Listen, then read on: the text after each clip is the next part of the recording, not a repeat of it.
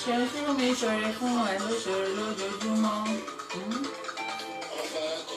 Má ti kà lẹ́yìn adúró gbọ̀ngbọ̀n lẹ́yìn aṣòótọ́ kò jẹ́ ronú ibi rárá.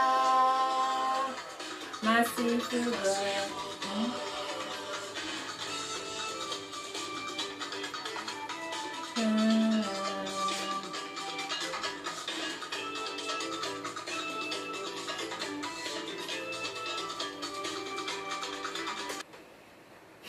Hi guys, welcome back to my channel. It's your girl again, Temi. If you're new to my channel, you are welcome.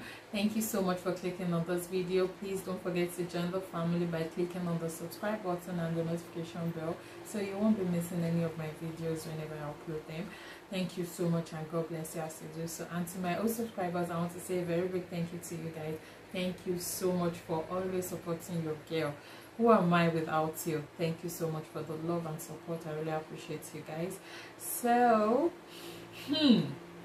this video is a long overdue video, and I'm super excited. I'm doing it now, and it's better late than never, right?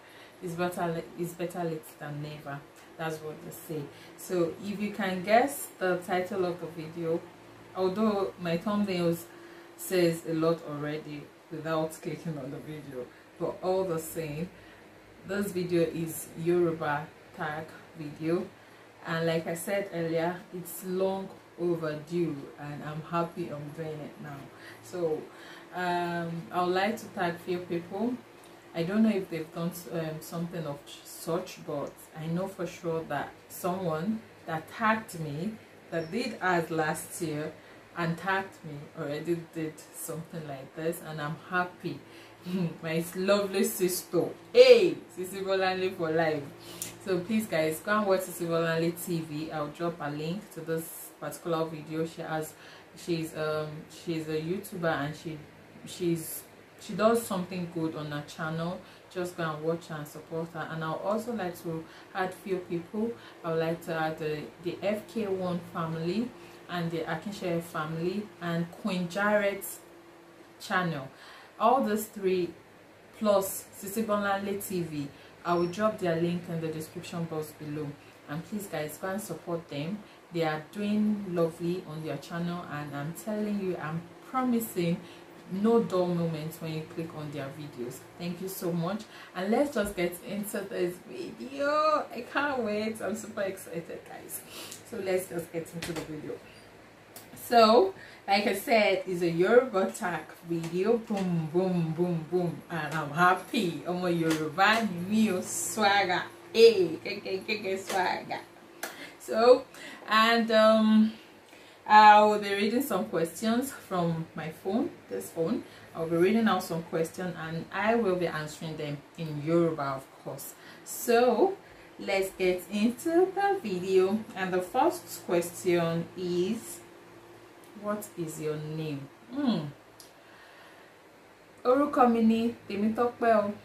Temitope lorúkọ mi. Second question, what is the meaning of your name? Ìtumọ̀ orúkọ mi ni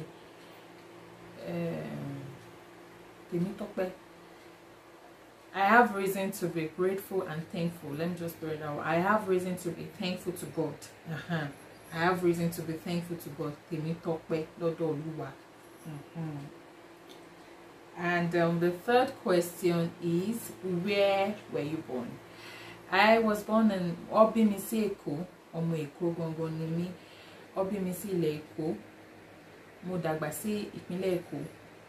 Mo lọ sí ilé ìwé alákọ̀ọ́bẹ̀rẹ̀ ní Èkó àti ilé ìwé girama ní Èkó. Mo wá tẹ̀síwájú. Mo lọ sí ilé ìwé gíga ní Ogun State. Ibẹ̀ náà Yorùbá ni wọ́n ń sọ.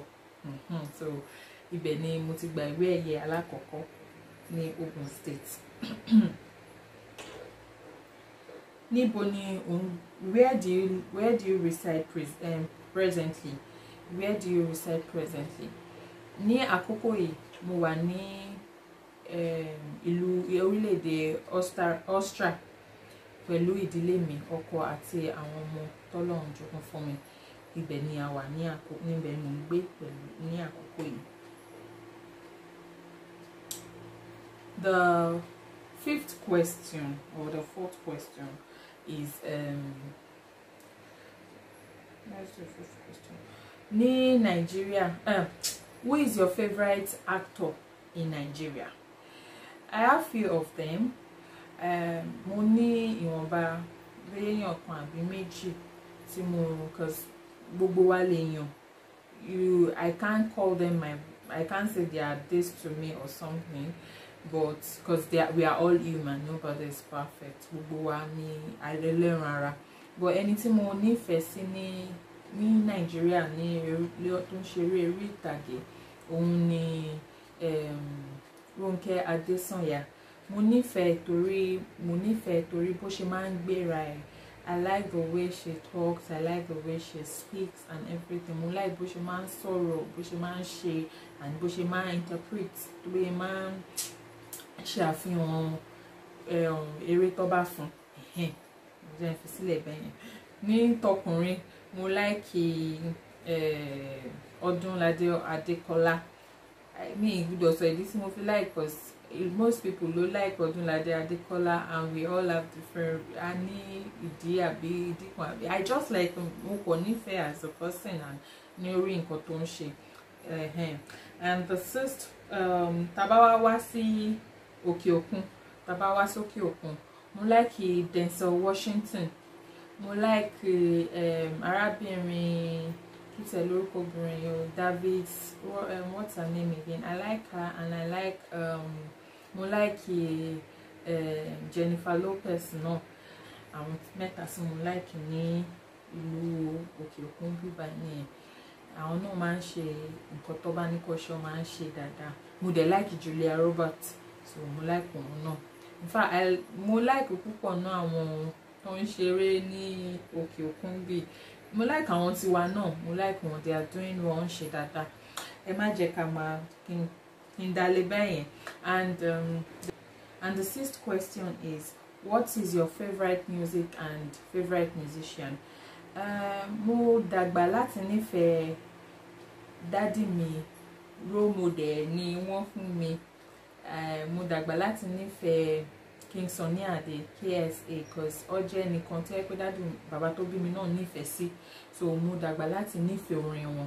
Ṣùgbọ́n tó bá ní ta ni èmi náà tún nífẹ̀ẹ́ sí, mo nífẹ̀ẹ́ sí Tọ́pẹ́ Àlàbí. Mo nífẹ̀ẹ́ láti gbọ́ gospel music, so Yoruba gospel music to be precise. So I love listening to Tọ́pẹ́ Àlàbí.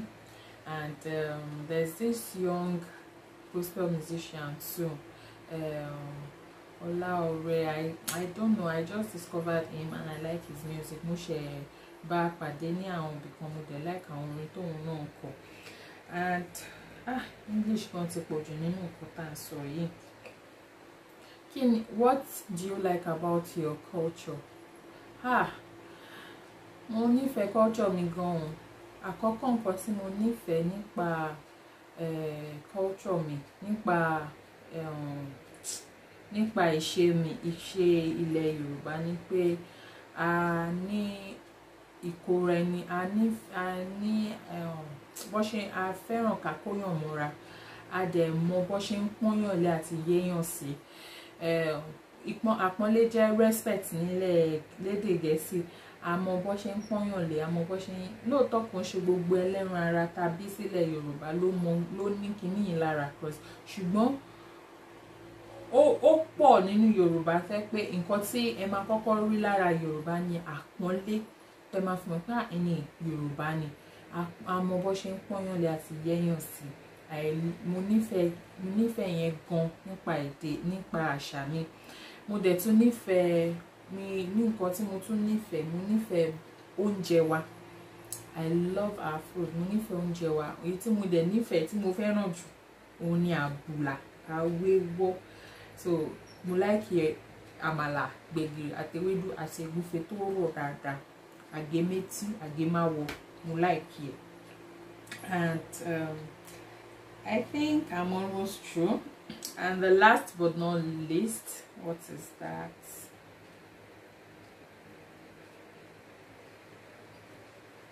if you want to change something about your culture, what would that be? What would it be?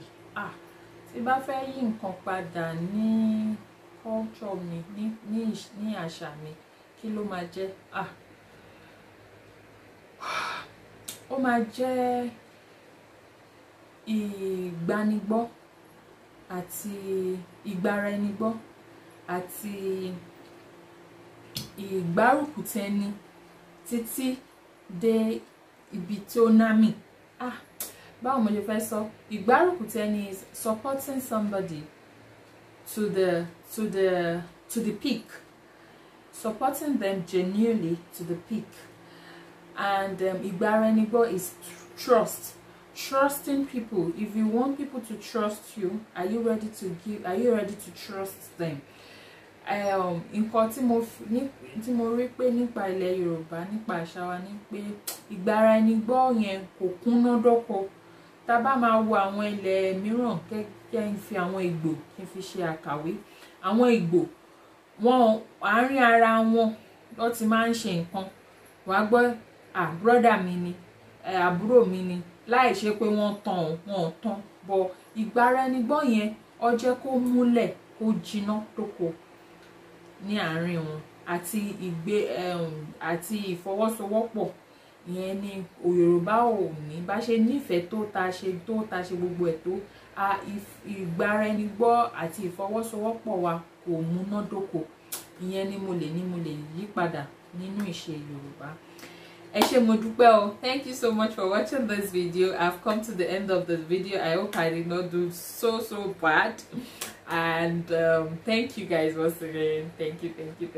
And I'll see you in my next one. And please don't forget to go and watch all the link I'll be dropping in the description box. Join their family, and I'll see you in my next one. Don't forget to subscribe to mine if you are yet to do so. I'll see you in my next one. Bye bye.